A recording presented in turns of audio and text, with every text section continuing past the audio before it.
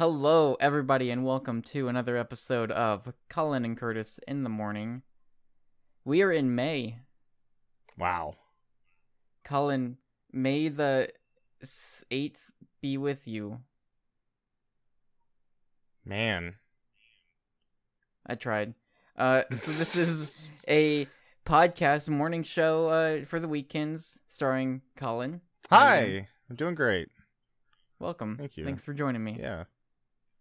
And then also myself, Curtis. We talk about video games, specifically PlayStation Network related stuff. It's a lot of PSN, kind of indie games, downloadable stuff. Sometimes Amiibo. Sometimes Amiibo, sometimes Resident Evil, sometimes Persona 5. So it's not all indie stuff, but we try to stick to that as much as we can. We're from PSNStores.com. Today we got mostly just news. We try to keep this show a little short. Sometimes we have longer discussions, but a lot of stuff happened this week, Collin, but a lot of that stuff revolved around some of the bigger releases of the holiday season, notably Call of Duty and Battlefield. There was the Uncharted 4 embargo as well, and then Dishonored 2 had some more information pop out. But most of those games are bigger, AAA budget games, and so not a lot of stuff for indie games or kind of discussions that we could break down, but we do have a decent little list of news to cover, so we're just going to dig right into it. Collin, Downwell. It's coming to PlayStation 4 and Vita May 24th. Downwell was a mobile game released, I believe, last year. It's kind of this vertical game where you were continuously going down. Yeah. A well, presumably. I would assume. But you had boots that fired, bullets out or something. There's monsters and whatnot. So, Collin, tell me about this vertical scrolling option. So yeah, I don't know if it was in the blog post, but I saw it on Twitter. That Devolver Digital, the publisher, had a screenshot of the game running on Vita, and they're playing it just with a vertical scroll option. So usually normally how you would hold your phone up vertically, and then you would play like that.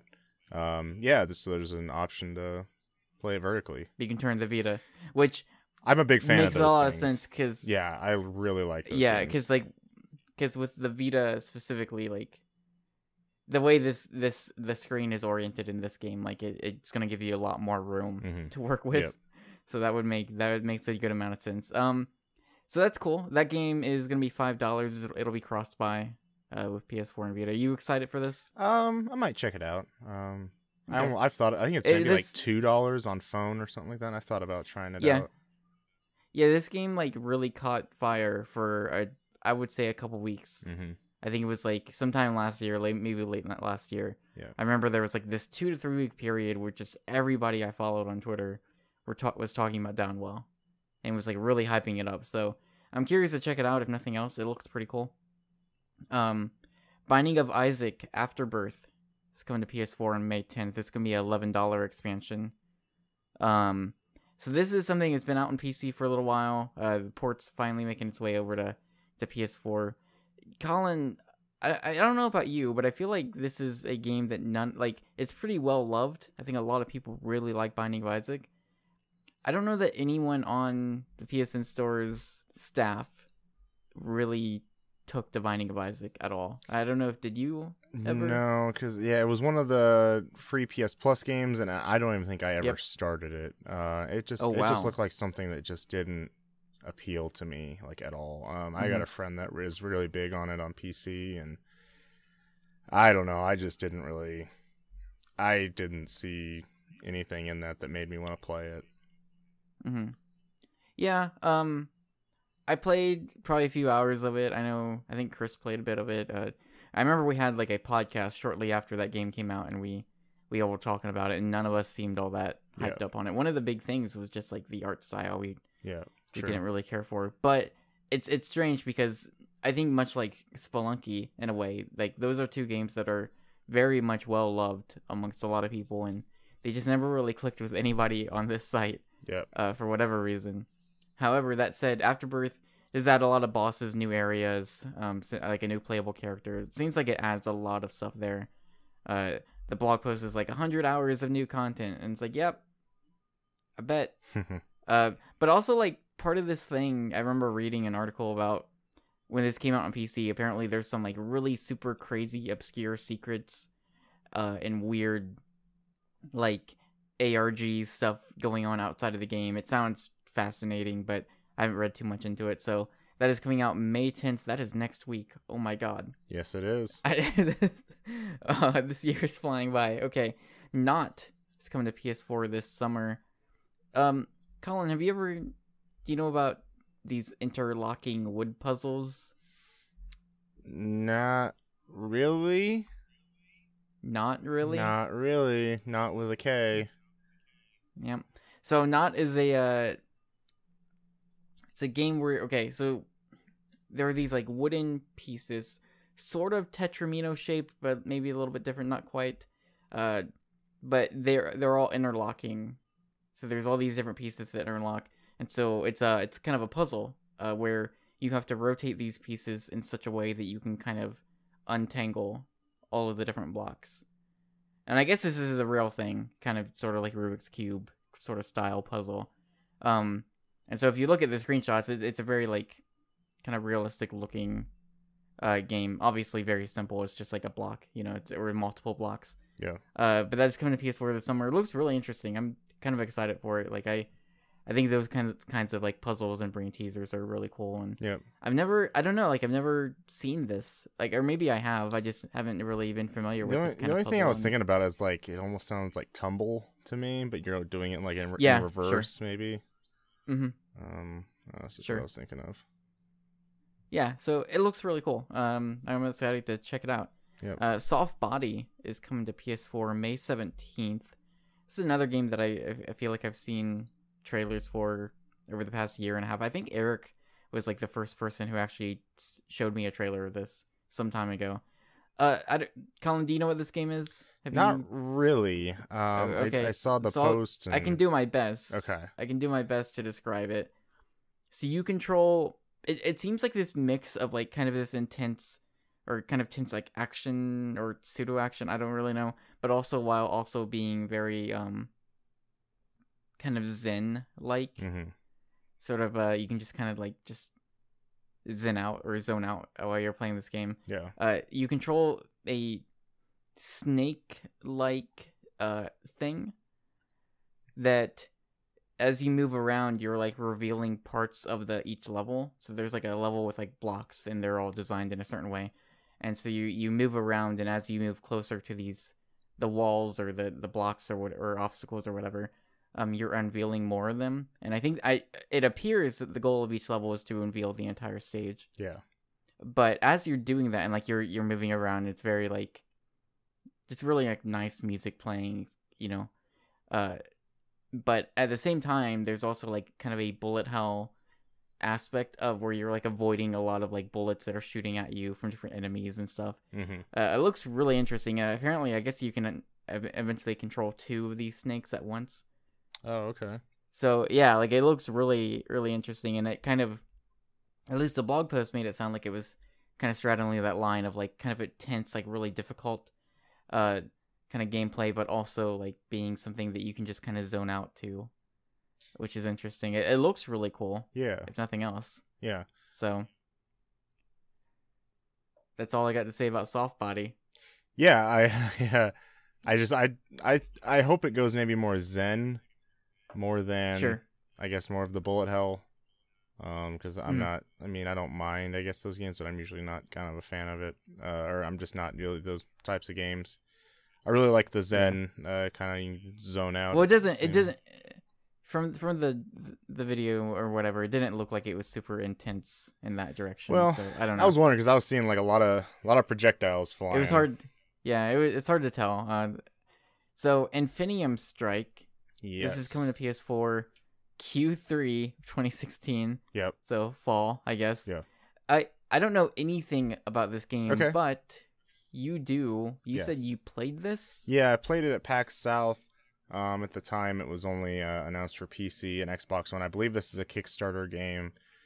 So it's basically like a real-time strategy game where you don't really control the ship, but you have this massive kind of frigate in space, and it's you've got like basically like 4 quadrants, and you have like 5 or 6 turret areas that you can put turrets down, and basically like you're using the D-pad, you're switching between different quadrants, and you're putting different turrets and different other kind of ships to send into battle, those kind of things. And there'll be enemies that come from different quadrants. You'll need to direct your attention to each quadrant. Like if quadrant 2 is getting overrun, you have to switch over there, and maybe you have to dismantle a turret to put down a turret that can reach like this certain enemy that's shooting you from far away, stuff like that. And like, oh, you have to build this turret to like, have an EMP that goes and destroys the shield of this turret or of this ship. So when I played it, I didn't really walk away like super impressed. And I think the game, is still early, of course, but I wasn't too like enthralled with it. And they talked about they even have like their own lore in the game that was pretty deep. Okay. And I wasn't really like grabbed by what they were kind of describing to me. But I just played it, and I didn't really think it was really all that much special. The controls were a little tough to get used to, because like scrolling up on the D-pad gives you one menu, and like scrolling left on the analog stick gives you like another menu, and it gets kind of confusing that you have to like understand like which menu's where. And like all of the face buttons give you different menus too. Yeah, coming out Q3 2016. Not super hyped about it, but maybe looking to check it out when it's finished. Okay. Well, that maybe wasn't the best sales pitch. It wasn't, but yeah. But there's always hope, sometimes Yeah. Sometimes you come back or you play the full game and it's like, okay, you see what they're going for. Maybe the lore is really great. Yeah.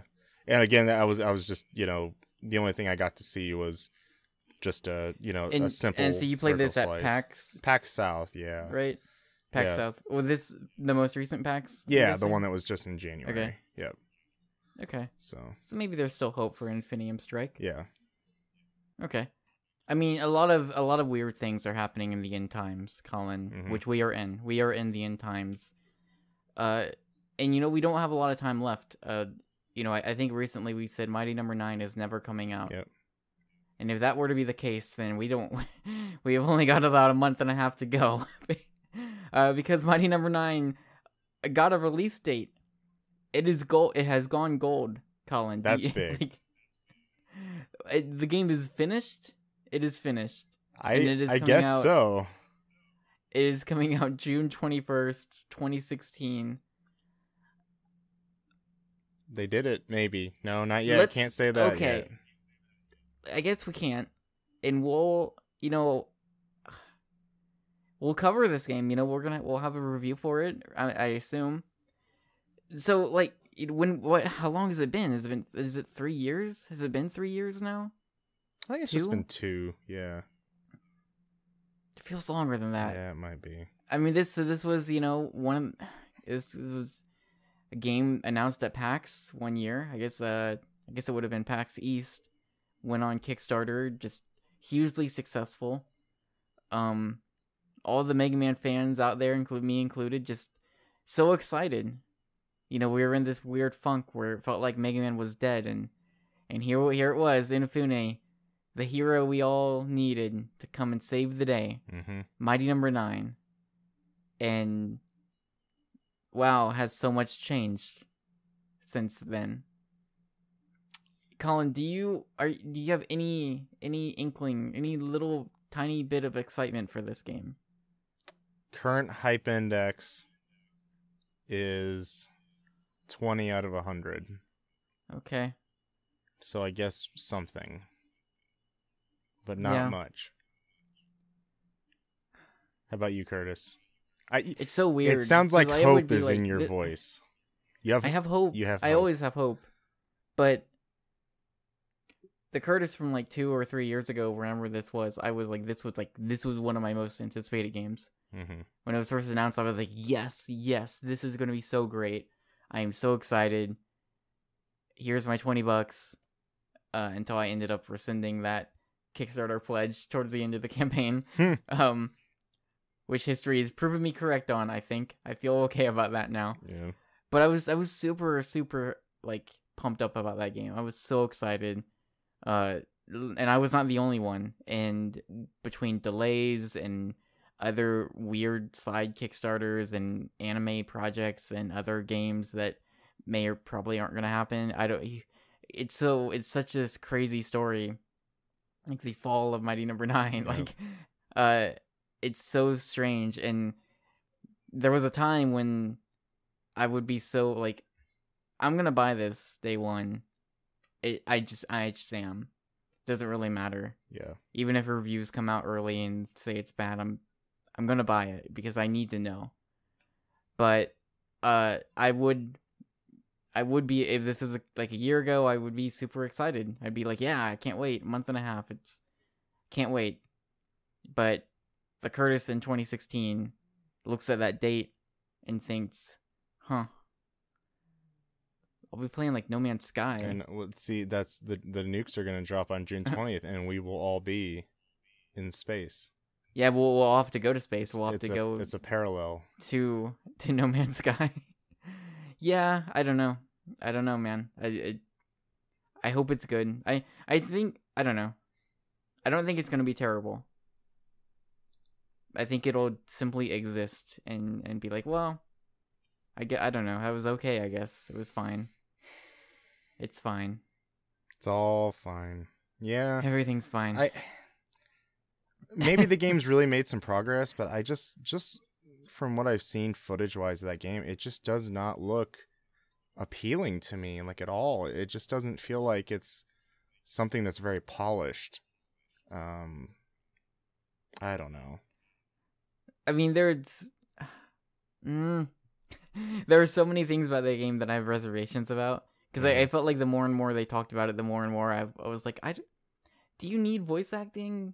Like, do you need this? You need online?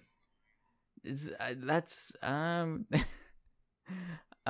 whole mechanic of like diving into enemies after you kill them, like to fully finish them off. It could be cool, could be interesting. I don't know. They've made it very, very hard to be excited about this game, and I really want to. Perhaps naively, I really want to be excited about this, but I don't know. We'll see. And it's also going to be really hard to. I think it'll be hard for most people to be like, well, do I get Mighty Number 9 or do I get No Man's Sky? Yeah. Which I believe is the same day. Yeah, I think it is. So, yeah, good luck. Good luck with that one. Now, one question I had was, did we know about the Vita version? Was there a Vita version? Yo. Is that getting pushed back? Is what I heard, maybe? That and the 3DS version are both not coming out that day. Will it come out this year, do you think? Sorry, Vita fans. Think it'll even come out this year? I don't think it'll come out. Oh, you don't think it'll ever come out? No. If it does, it'll be like a year and a half from now. Yeah, exactly. So. Game changer.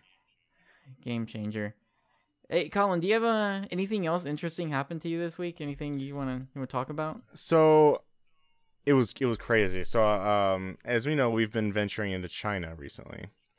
No, it's not. And okay. And we're just like, you and me. My name's Sherry, by the way, and your name's Jake. And so we're just like riding this boat, and then like all of a sudden, I think like we're taking down BOWs. We're taking down BOWs, like we do. And then Spider-Man just shows up and just sweeps me off my feet and saves me and throws me into your arms. Mm-hmm. And we're like, thanks, Spider-Man. And then we just burst out laughing for like it just vanishes. 10 minutes. Like, there's no reveal. Like, Resident Evil 6 is a atrocious game. Wow. There is any number of things wrong with it. But we've been playing through that game and streaming it, and the archives will be caught up this weekend, I guess. It's like 6 parts, so 5 or 6 parts so far. Mm-hmm. We've got the first 2 campaigns done. We got Leon left. Yep. And Ada, I guess. You're so here's excited. the crazy part about that is like, if you had just played Jake's campaign, you would have seen that scene where unnamed person is just swings down with a grapple hook or spider webs. I don't know. It's a grapple hook. Yeah, saves you, spider, yeah. drops you off, and it's all within like a split like 1 to 2 seconds. Just two very short little clips. You don't really get to see. You see enough to know that they're swinging in. You have no idea who it is. You can probably guess if you're familiar with the series, but like never in that campaign, throughout Jake's campaign, they never even say it, and like it's such this crazy out of left field moment amongst a series of crazy out of left field moments that make no sense whatsoever. I don't have any words to really, other than like atrocious. One of the greatest moments. And what has happened to my beloved franchise, and I'm late to the party on this one. I don't know. I really like. I still, even 2 days later, I still have nothing to really even. I can't comprehend what happened in chapter 4 of Jake's campaign. Just have to embrace it, man. Just embrace it. I guess you do. Just embrace the darkness. Sometimes you just gotta lie about yourself, and you just gotta be like, yes, I love this. Yeah, this is fine. Yeah, this is fine. Oh. So anything good happened to you this week?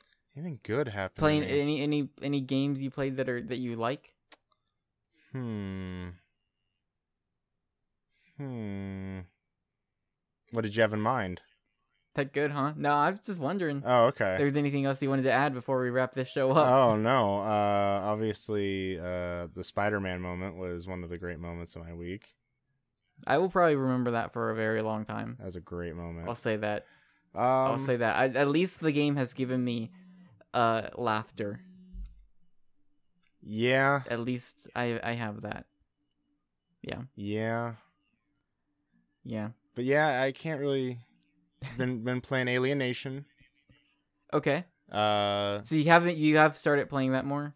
A little bit, yeah. I think I'm. Okay, I'm so we need to still. We need to co-op that at some point. Yes, we do. Absolutely.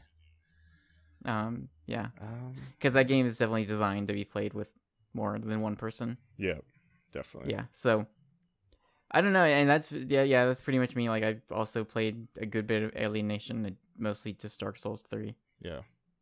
So, and we don't need to talk about that. Just know that it's the best game. Maybe it's the best. Is it better than Dragon Quest Builders?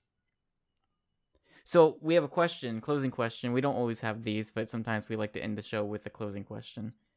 And that one is directly inspired by Chapter 4 of Jake's campaign in Resident Evil 6. We have written down here, what's your most memorable, quote, wait, is that Spider-Man moment? But in the spirit of this week and the things that are happening this week, I'd like to ask Collin. Yes. And to our listeners or viewers, what's your favorite incarnation of Spider-Man? Probably Maximum Carnage on the Super Nintendo. Okay. It's just like basic Spider-Man, I guess. Okay. But that or the N64 original PlayStation Spider-Man game. I would say one of those two. Oh man. Wow, you really dig way back. Oh, yeah. I'll give my full answer next week along with our listeners and viewers, but I will say my favorite Spider-Man game, Spider-Man 2. I played a little bit of that. Never played much though. That game is great. I remember it being great. I'll say that. I at least remember that game being legitimately great. Whether or not it still is today, I don't know. Yeah. But I did like everything in that game. It was so much fun. Cool. I think that's going to do it for this week. Once again, just, kind of a light news week, not really big discussion topics to be had. Collin, thanks for joining me. Absolutely. Thank you. Yeah. And thanks for listening or watching the video, if you're watching the video. Let us know what your favorite Spider-Man incarnation is. What do you think about Mighty Number 9? Are you still excited for that game? If so, let us know why. And if not, then let us know why as well, but we probably already know. Hopefully Bloodstain pans out a bit better. Yeah, and Ukulele and And all Ukulele, the, all yeah, the and other all ones. those other games, yeah, all the other ones. Shenmue and Oh boy. Oh no. All right, that's going to do it for this week. Thank you for listening as always, and until next time, Collin, close us out.